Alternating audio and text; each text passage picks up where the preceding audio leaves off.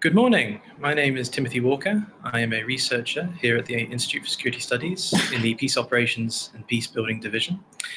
I've recently returned from Lome in Togo, where the African Union Extraordinary Summit on Maritime Security, Safety, Development and Governance occurred from the 10th to the 15th of October. And today I'll be discussing what occurred, some of the strengths and weaknesses of the Charter, and also some of the ways forward. And I'm looking forward to engaging in conversation as well with participants.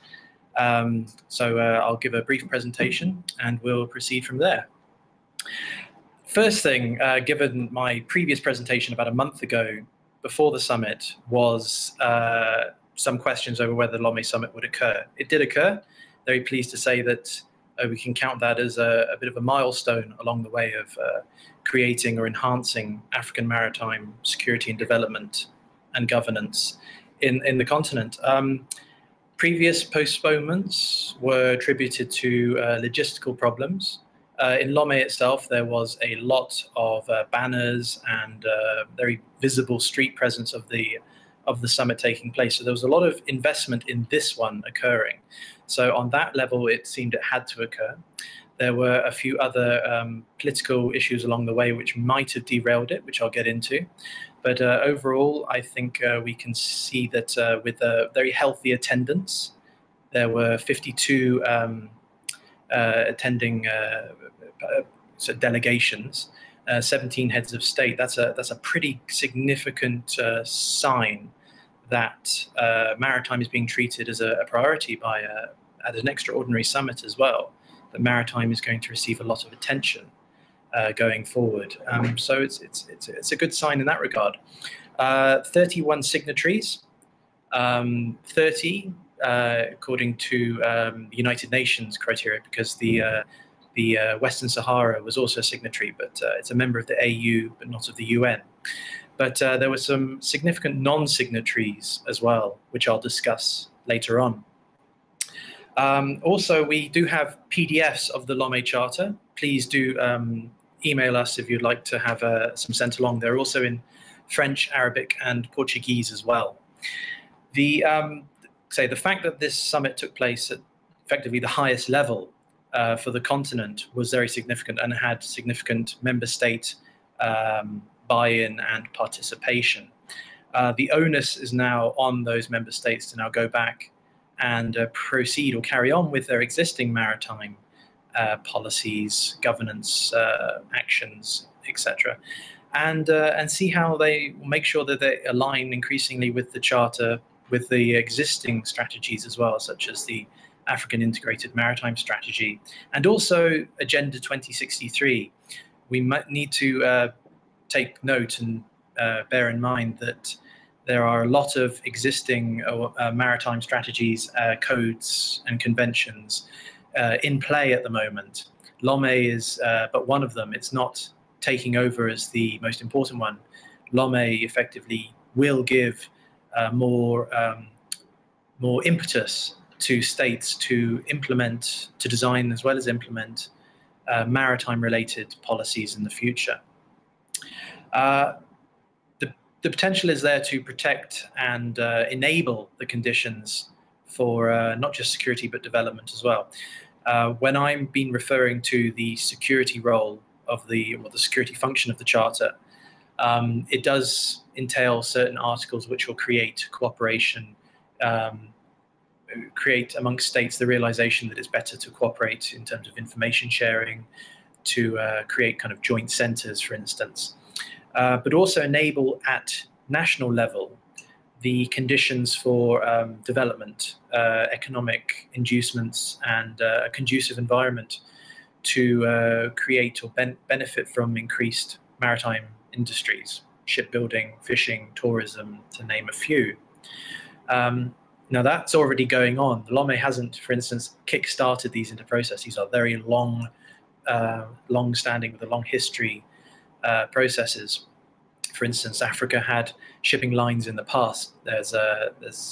Since the 1980s, there's been a reduction in the number of shipping lines that are African-owned or African-owned ships, apart from one or two countries, such as Liberia, for instance.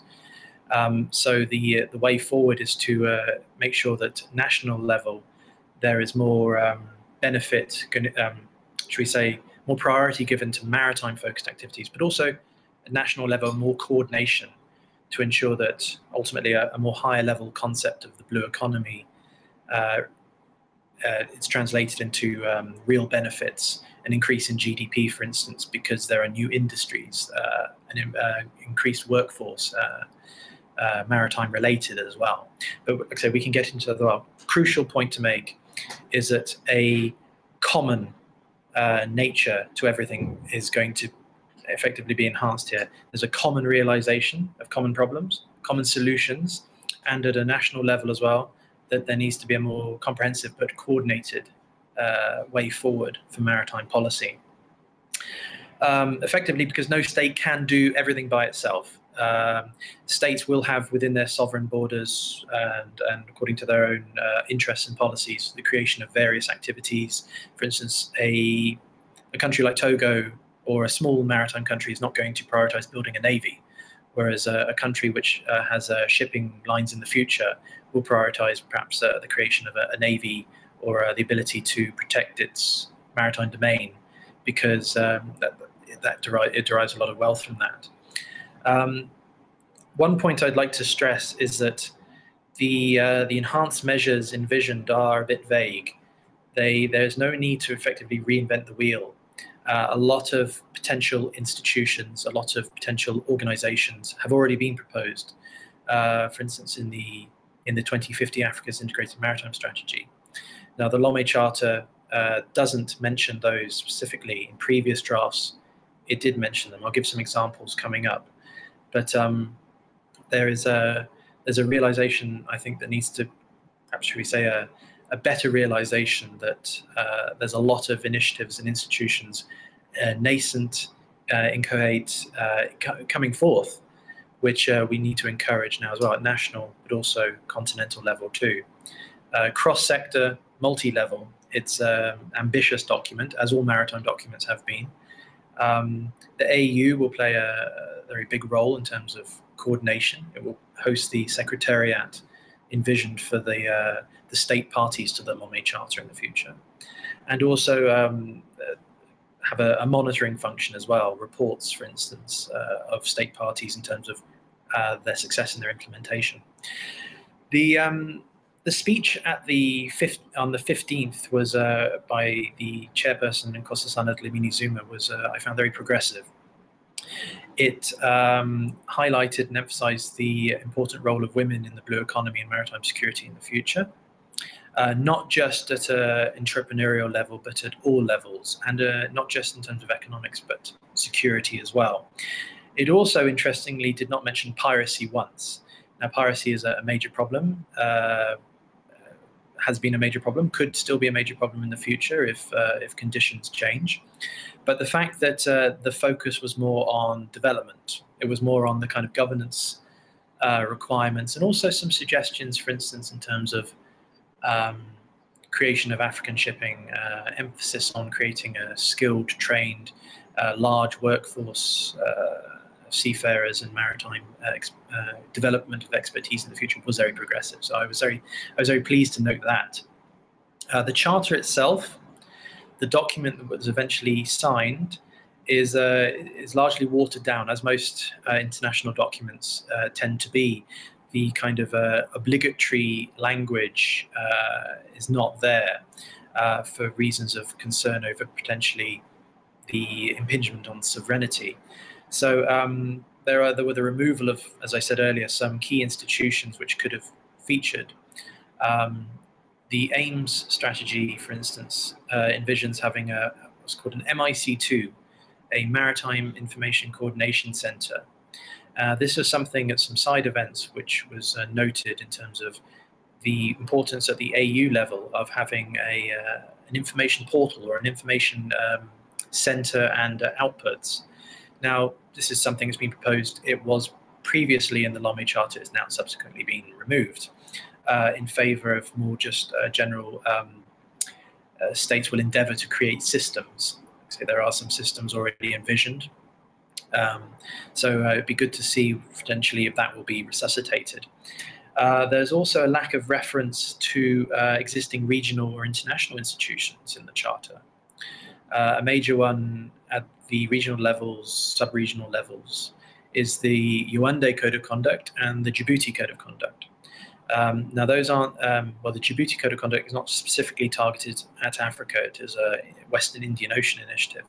But the fact that these don't appear in the Charter raises some questions about whether they will be continually encouraged, or whether member states continue to see them as a useful way forward. There's an initiative in Southern Africa called the Benguela Current Commission as well, which is an interesting and potentially innovative way forward in terms of thinking about what we need to protect, and also the best way of creating international cooperation. I'm here talking here between South Africa, Namibia, and Angola. Obviously, to create in the preamble of a charter every initiative would be quite exhaustive, but to target a few important ones like that would have been better highlighted.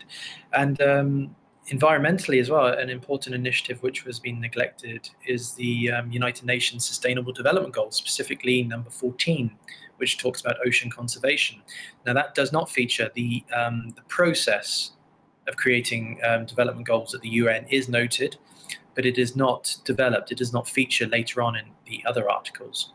Again, that's a major problem, because it's all states have committed at the UN level to this kind of development goal. So to see it feature there would have been very important as a reminder. Most things will have gone to the annexures. Now, these annexures haven't been included in the final charter, which has been released or is available, because they still need to be developed. A lot of things will be have been moved to the annexes. So states, for instance, have signed in principle, and the follow-on process now of creating those annexes will result in potentially more meetings, more discussions on the nature of some key concepts. For instance, what a blue economy is. It's a major issue which does not feature as well as it could in the Charter. The Charter doesn't, for instance, spell out the pathway to a blue economy, or really create the kind of clear idea of what is required to create blue economies at national and also a coordinative level as well. For instance, blue economies where there are transnational fishing resources which are going to be tapped or protected, that needs to feature more as well. So that's something which features at a national level, but going forward, it would be helpful to have that quickly created and included too.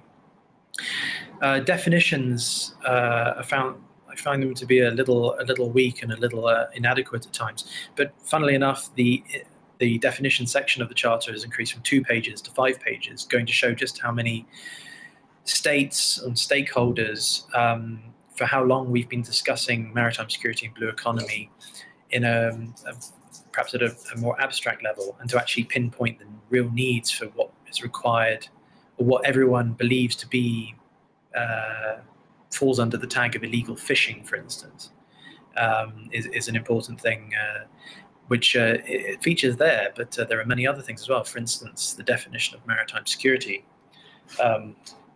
which is, let me just find it quick, focuses on the prevention and fight against all acts and threats of illicit acts against a ship, its crew and its passengers, or against port facilities and infrastructure and the environment.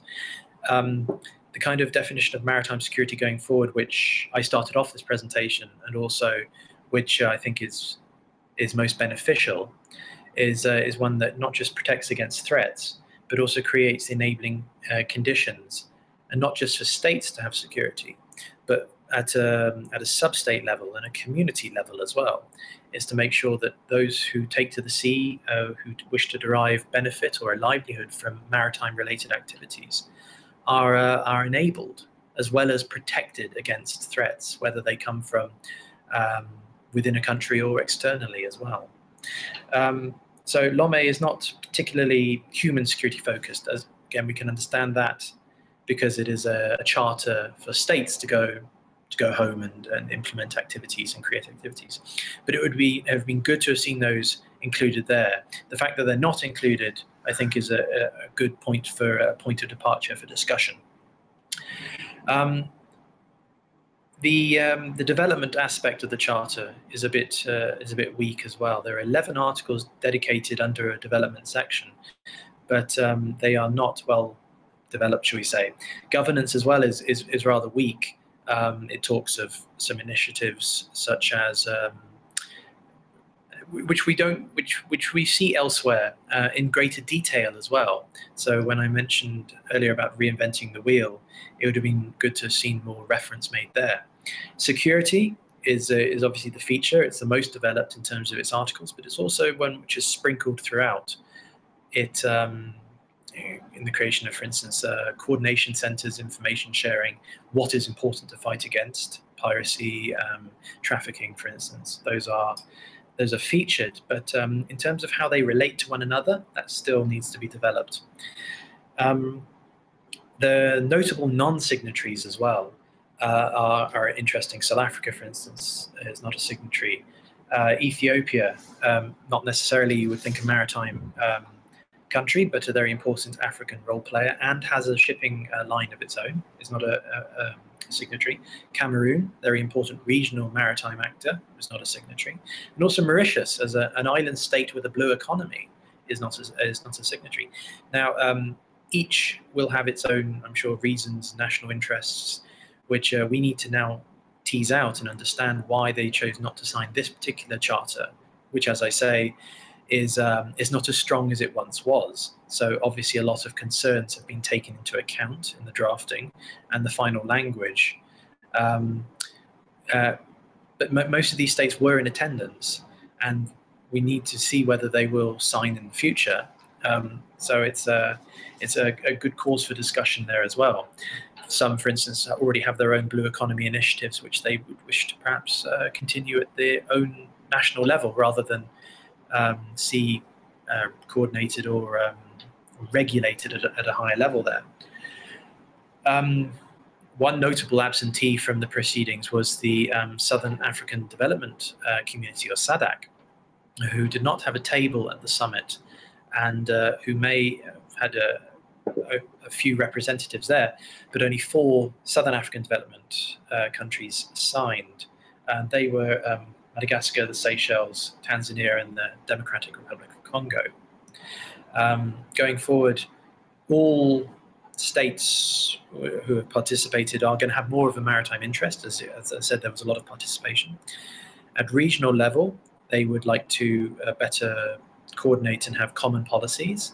And at the overall continental level, having a coordination to ensure that all strategies are aligned is going to be very important. But that requires everyone to participate, not just states, but the regional mechanisms as well. And that would be something very important to see going forward. Otherwise, we'll see certain regions and potentially states falling behind or developing their own activities, which are in accordance, should we say, are aligned with the strategies of the AU and also this charter, but aren't in specific reference to it. There are other maritime mechanisms as well, which have received some mention, but are also important now to take forward as well. It could have been an opportunity to reinitiate or revitalize the signing of the African, or the revised African Maritime Transport Charter.